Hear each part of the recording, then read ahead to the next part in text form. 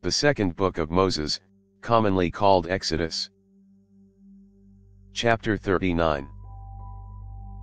Of the blue, purple, and scarlet, they made finely worked garments for ministering in the holy place, and made the holy garments for Aaron, as Yahweh commanded Moses. He made the ephod of gold, blue, purple, scarlet, and fine twined linen. They beat the gold into thin plates, and cut it into wires, to work it in with the blue, the purple, the scarlet, and the fine linen, the work of the skillful workman. They made shoulder straps for it, joined together. It was joined together at the two ends.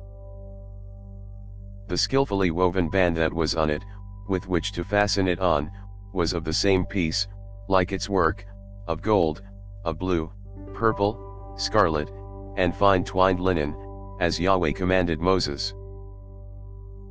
They worked the onyx stones, enclosed in settings of gold, engraved with the engravings of a signet, according to the names of the children of Israel. He put them on the shoulder straps of the ephod, to be stones of memorial for the children of Israel, as Yahweh commanded Moses.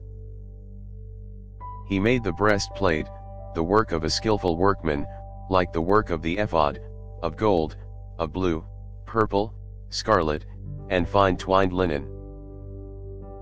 It was square. They made the breastplate double. Its length was a span, and its width a span, being double. They set in it 4 rows of stones. A row of ruby, topaz, and beryl was the first row. And the second row, a turquoise, a sapphire, and an emerald. And the third row, a jacinth, an agate, and an amethyst. And the fourth row, a chrysolite, an onyx, and a jasper. They were enclosed in gold settings. The stones were according to the names of the children of Israel, 12, according to their names, like the engravings of a signet, everyone according to his name, for the 12 tribes. They made on the breastplate chains like cords, of braided work of pure gold. They made 2 settings of gold, and 2 gold rings, and put the 2 rings on the 2 ends of the breastplate. They put the 2 braided chains of gold in the 2 rings at the ends of the breastplate. The other 2 ends of the 2 braided chains they put on the 2 settings, and put them on the shoulder straps of the ephod, in its front. They made 2 rings of gold, and put them on the 2 ends of the breastplate, on its edge, which was toward the side of the ephod inward. They made 2 more rings of gold, and put them on the 2 shoulder straps of the ephod underneath, in its front, close by its coupling, above the skillfully woven band of the ephod.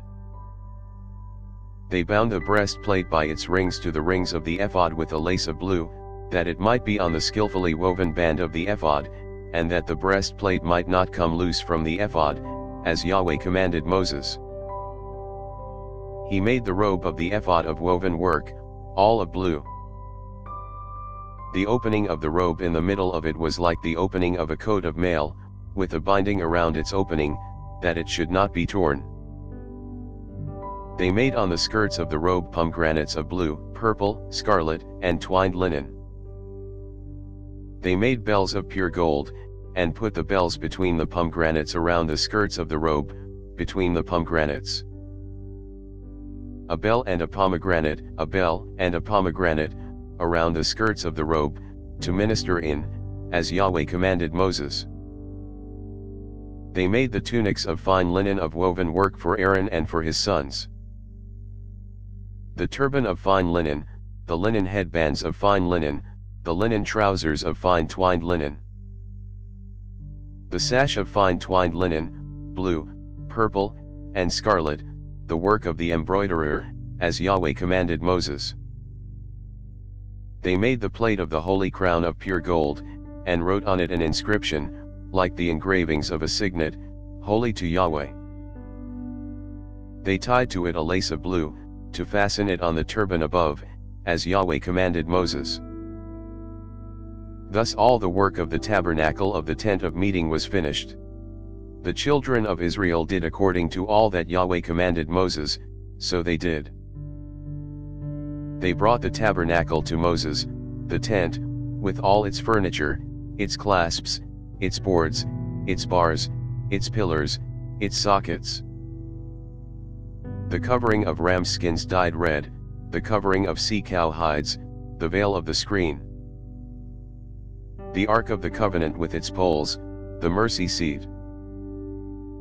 The table, all its vessels, the showbread. The pure lampstand, its lamps, even the lamps to be set in order, all its vessels, the oil for the light.